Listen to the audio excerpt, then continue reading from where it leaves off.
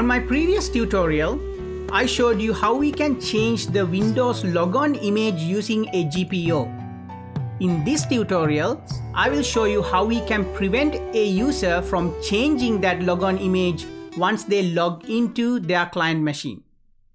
I'm on Windows Server 2022 and I'm going to open my Server Manager.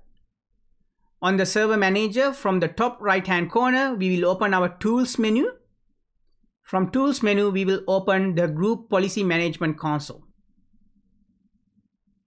On our Group Policy Management console, you can use your previous GPO for your lock screen image, or you can create a new GPO in any organizational unit you like by right-clicking on it and choosing Create a GPO in this domain. For now, we will just going to use the same lock screen image GPO we created in my previous tutorial, and I will leave a link in the description of this video so you can go ahead and check that video as well. So I will right click here and click edit. Then what I'm going to do here is to navigate to the area where we need to update some settings.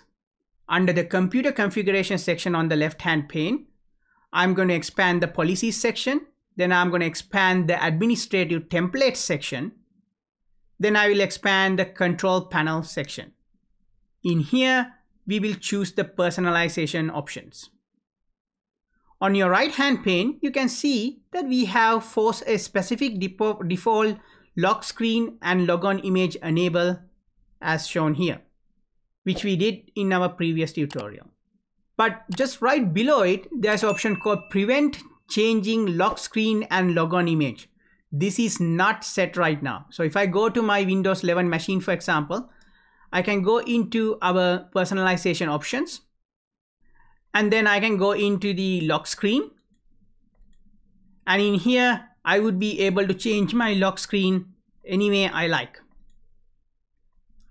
Even though every single time this machine rebooted or the group policy get updated, it changed back to our GPO image, the user still can jump over this and then change whatever they like. So this is what we are trying to prevent. So to do that, simply navigate to Computer Configurations, under Policies, Administrative Template, go into Personalization section and select this Prevent Changing Lock Screen Image and Logon Image. Right click, click Edit, and we're going to enable it. And then we're going to apply this policy and click OK. Then let's go and see if this change actually worked. So if we go to the Windows 11 machine here, I'm going to my command prompt and I'm going to type our usual command, which is gp update /force.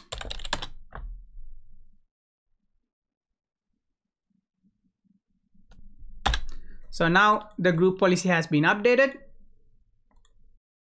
I can go back in here, go to personalization section. And if you go back to our lock screen, now I won't be able to change my lock screen because now that group policy that we created here is blocking me from changing that lock screen. So that's how you can prevent your user from changing your GPO based lock screen image once they log into their client machine. If you have any questions or concerns regarding anything I covered today, please feel free to reach out to me. Please make sure to thumbs up this video and subscribe to my channel. Until next time, thank you so much and have a nice day.